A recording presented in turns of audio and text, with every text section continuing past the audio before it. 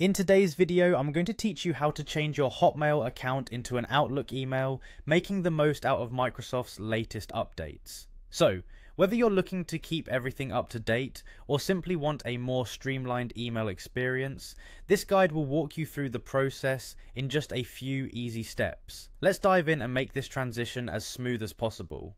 First, we'll need to head over to the Outlook login page. You can easily find this by searching for Outlook login on your preferred search engine. It's an important step to start here because this is where Microsoft centralizes all its email services, making it an essential portal for users. Once you've arrived at the Outlook login page, you'll see an option labeled Sign In. Go ahead and click that button. This is the gateway to accessing your existing Hotmail account through Microsoft's updated email services. After signing in with your Hotmail credentials, you'll be redirected to the Outlook homepage. This is where all your emails will be organized. It might look a bit different from what you're used to with Hotmail, but don't worry, it has the same functionality enhanced with the latest features from Outlook. To begin the conversion process, locate your profile icon. This is usually found in the upper right hand corner of the screen. Clicking on this will open a drop-down menu. From this menu, we'll want to select My Profile. This section is where you manage your account details. Once you've clicked on My Profile, you'll notice various options to customize your account. Our focus today is on your email address, so let's click on the email address option.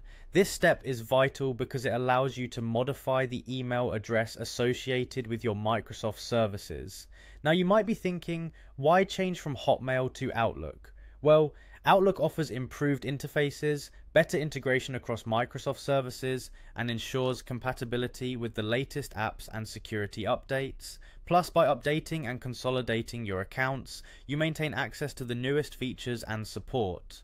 Remember that throughout this process, it's crucial to ensure your account information is up to date. Double check your credentials to avoid any potential mishaps. Also, it's a good idea to back up any important emails or information before making changes, just for peace of mind. And that's it.